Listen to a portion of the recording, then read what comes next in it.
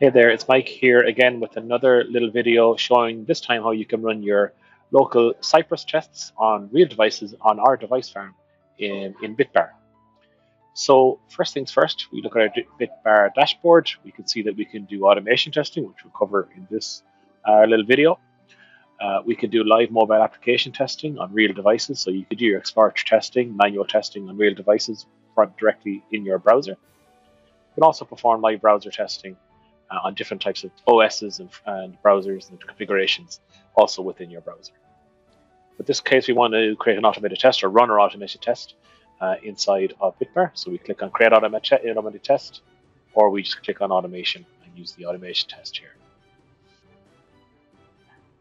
Here I have two Cypress tests, so the two methods in one file.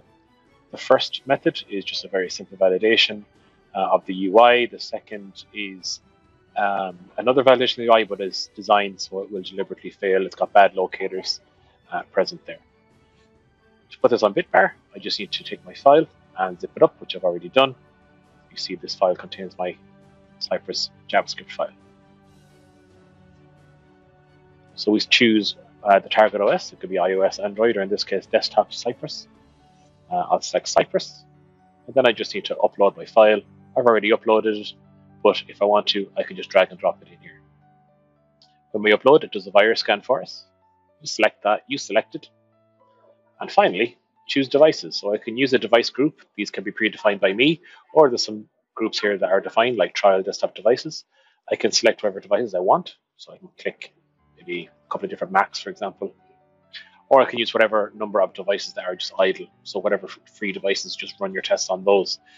Once I use those, select those devices, I can also save this as a device group. Now, there are other settings you can choose, like adding a test run name, languages, scheduling, things like this. I was going to create a very simple test. So I just need to create and run the test. That's it. BitBar does the rest. You can see now it's running on my two devices at the same time, parallel. If I go to the results, you can see that the devices are prepared, the tests are running, and I just wait for my result. My tests have now completed. We see we have a 50% pass rate. Under tests and steps, I can see that one test passed and my second test failed. I can see a summary of my result. So this was deliberately a bad path to an element. So I can debug that. I can also see a screenshot there of the failure from the dashboard.